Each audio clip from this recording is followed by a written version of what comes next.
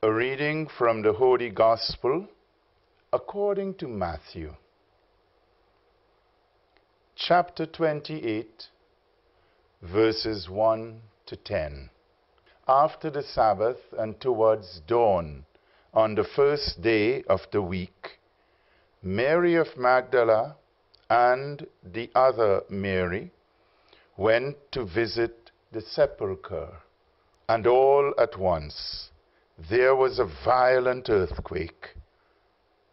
For the angel of the Lord, descending from heaven, came and rolled away the stone and sat on it.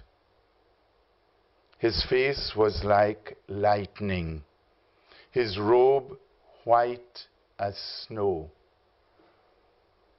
The guards were so shaken and frightened of him that they were like dead men. But the angel spoke, and he said to the women, "There is no need for you to be afraid. I know you are looking for Jesus who was crucified. He is not here. He has risen as he said he would. Come and see the place where he lay. Then go quickly and tell his disciples, he has risen from the dead. And now he is going before you to Galilee. It is there you will see him. Now I have told you." Filled with awe and great joy, the women came quickly away from the tomb and ran to tell the disciples. And there, coming to meet them, was Jesus. "Greetings," he said. And the women came up to him and, falling down before him, clasped his feet. Then Jesus said to them, "Do not be afraid. Go and tell my brothers that they must leave for Galilee. They will see me there." the gospel, the good news of the Lord. He is risen from the dead. Words taken from St. Matthew's Gospel, chapter 28, verse 7. On Easter Sunday morning, Jesus did not quietly rise from the dead, slip out of the tomb, and go away. St. Matthew creates a dramatic scene at the tomb where Jesus was buried. Mary of Magdala and another Mary had come to the tomb as daylight approached, and suddenly there was a violent earthquake, and an angel of the Lord descended from heaven, rolled away the stone at the entrance of the tomb, and sat on it. Matthew described how the guards who were protecting the tomb were so shaken and terrified that they were like dead men. The guards were in the right place, but for the wrong motive. They missed the message of the tomb. They did not hear the good news proclaimed by the angel that first Easter morning. While the news was breaking all around them, they were asleep. The women, on the other hand, were not prepared to miss anything. They too were shaken up and afraid, but they received the assurance from the angel that there was no need to be afraid. The angel was a shining light, and daylight had come. They could see. The angel knew why the women were there.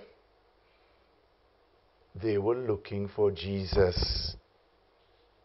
Not finding him there in the tomb would be a great puzzle for them. And that was why the angel was sent. Angels are messengers. This particular angel was entrusted with the mission to transmit the good news of the resurrection. This was indeed great news. Could you imagine what it was like when Mary of Magdala and the other Mary heard that Jesus was not there in the tomb, for he had risen? He had said to his disciples more than once that his suffering and death would lead to resurrection on the third day. Now, Scripture was being fulfilled, and the angel said to the women, "Come and see the place where he lay." At that moment, the shift took place from death to life. The tomb was for the dead. Jesus, who was crucified, was not there anymore. He had left the world of the dead. He had risen. The angel was there to help the women in this passage of belief. When John the Evangelist looked into the empty tomb, he said, that he saw and he believed. To comprehend the mystery of the resurrection requires faith. And so for the women, the journey of faith had begun. The empty tomb was not a puzzle, but a statement of faith. Jesus is alive. I enjoy reading the sequence for Easter Sunday and Easter week. It is such a powerful witness of faith in the resurrection of Christ. Let me quote the final part of it. Tell us, Mary, say, what thou didst see upon the way, the tomb the living did enclose. I saw Christ's glory as he rose, the angels there attesting, shroud and grave cloths resting. Christ, my hope, has risen. He goes before you into Galilee.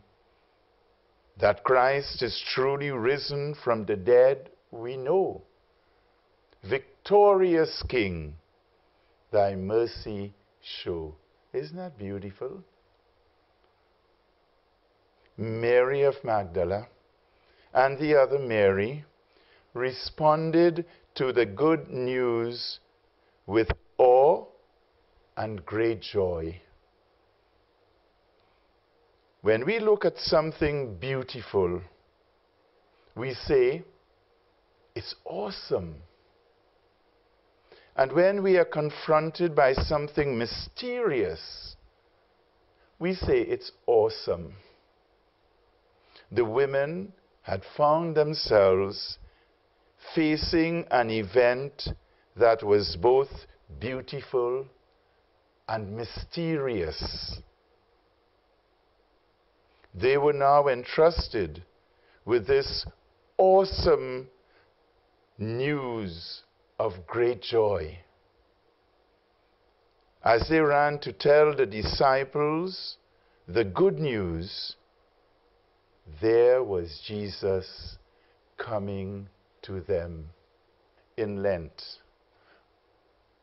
In the third week, when we read the story of the woman at the well, there was a very beautiful line in that story where, after the woman had had her encounter with Jesus and had gone to her village and began to spread the good news about this man that she had met at the well and all the things that he had said to her and the depth that he had gone into her life. And she asked, could this be the Christ? And the people accepted her testimony and witness, and they went to meet Jesus.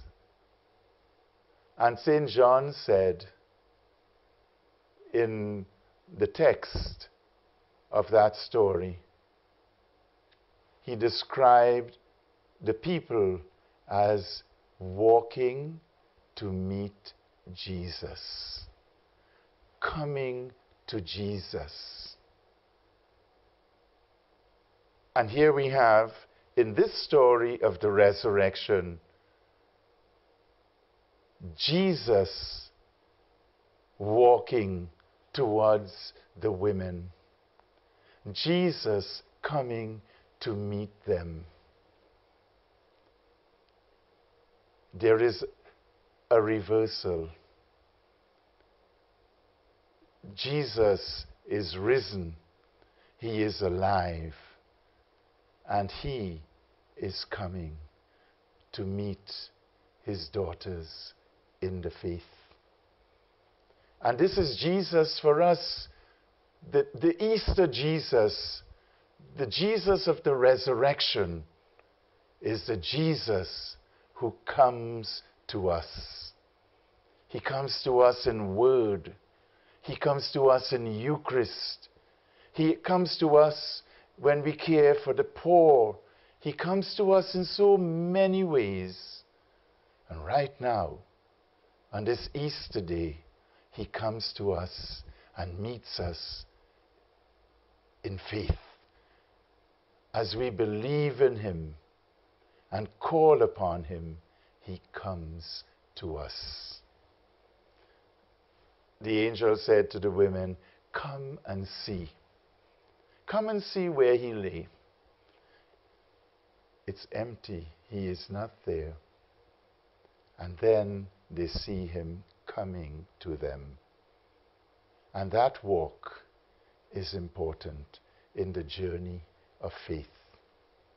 Already filled with awe and great joy, at the greeting of Jesus, the women clasped His feet and did Him homage. Jesus let them hold on to Him. They believed. They saw Him. They heard His voice and touched Him. Now they were ready to spread the good news of the resurrection. They were witnesses of the resurrection. Now it was the Master Himself who was sending them to Peter and the disciples with the good news that He had risen and that they were to meet Him in Galilee. They were the first to be sent after the resurrection of Jesus as apostles and evangelizers. They ran to tell the good news. Easter is the celebration of the resurrection of Christ. Celebrating the resurrection is celebrating life, new life in Christ. Only God in Christ can raise us from the dead. No doctor can give us eternal life. That is the fruit of the resurrection. But Christ can. This should fill us with awe and great joy. At Easter, Catholic Christians renew their baptismal promises and thereby declare that we are a people of life. The culture of death is so pervasive today that we need to stand firm in choosing life. Life is precious and should never be cheapened or destroyed. At a global level, this is happening in the staged terrorist attacks that destroy so many innocent lives. There is also warfare, which destroys the lives of individuals and sometimes entire families. This is further exacerbated by the creation of a refugee crisis. The use of chemical weapons add to the atrocities of war and violence in our world today. No one should ever take pleasure in the destruction of human life. Life is sacred and must be respected and cherished. In St. Lucia, the Catholic Church has designated this year the year of the family. The family is is the domestic church, as well as the sanctuary of life. This means that the family ought to be a safe place for life in all its stages, from womb to tomb, from conception to natural death. Presently, however, domestic violence is having a negative impact on the family in St. Lucia and is of great concern for the church. 50% of the 20 homicides for the year so far are related to domestic violence. This is violence in the home and in family relationships. We cannot tire of cultivating a culture of life and non-violence at every level of church life and in the family. We need to educate our people in conflict resolution and the values of life. So many of the choices people are making today are death choices. We need to call our people to be a people of life, to choose life and to respect life and the dignity of every human being. In this year of the family, I would like to see more families choosing life. I would like to see Catholic Christians becoming champions of life. Indeed, the entire nation becoming a people of life and cultivating a culture of life and non-violence in our homes, schools, and communities. I would like to see all our citizens answering the call to be peacemakers. Blessed are the peacemakers. They shall be recognized as children of God. These words are taken from the Sermon on the Mount, Matthew's Gospel, chapter 5, verse 9. It is time to end domestic violence and indeed every form of violence. When we choose life, we can celebrate life. And Easter, the celebration of life, becomes a celebration of joy. Alleluia. Happy Easter. Some years ago, I wrote a song. I was inspired on Holy Saturday as I prepared my homily to write this song about the excitement of the women when they received the good news about Jesus risen from the dead. And I wrote words that maybe I'll be bold to sing a little bit of it for you. They were running and jumping and praising the Lord, running and jumping and praising the Lord. They were running and jumping and praising the Lord, running and jumping and praising the Lord. They had good news to tell abroad. They had good news to tell abroad. They had good news to tell abroad.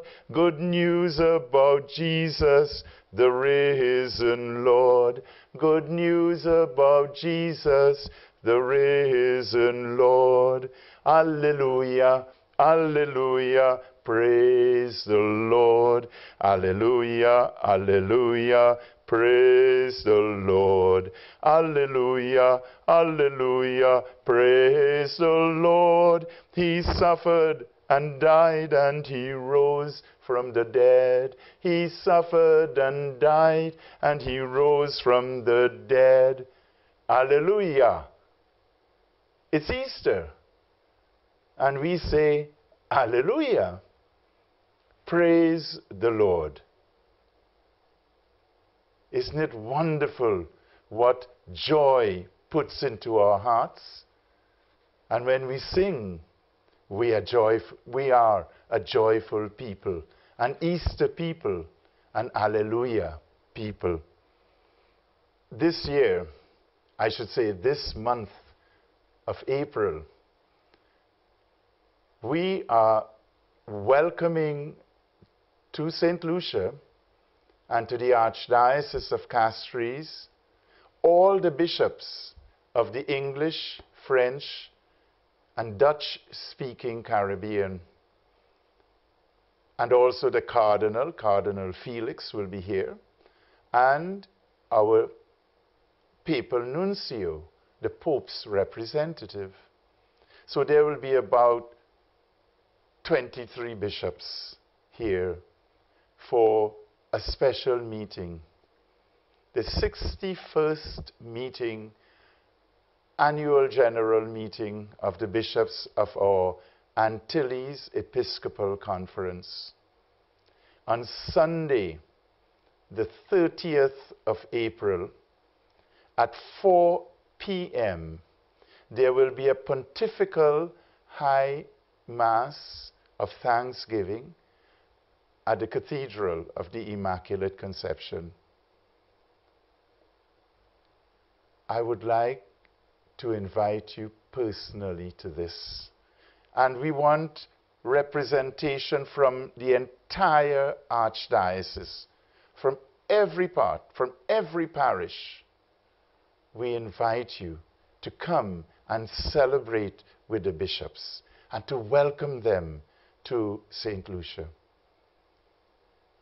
After the Mass at the Cathedral, Penier Street from between Micoud and Brazil Street will be blocked off. And we are going to have a reception in that part of the street, of Penier Street. So you're invited to that as well, and that will give you an opportunity to meet the bishops, to say hello to them, to welcome them, and to play your part in welcoming them to the church in St. Lucia and for their conference here. This is Easter time when we will be welcoming the bishops. So it will be a lovely time, a lovely season of grace and blessing. And you know what? Their coming here will also be a lovely time for our church, a blessed time for our church, a Kairos moment for our church, providential and favorable. To God be the glory. Amen. Remember the date? Sunday, April 30th, 4 p.m. at the Cathedral of the Immaculate Conception. Let us fill the cathedral as we welcome our bishops to St. Lucia. Thank you.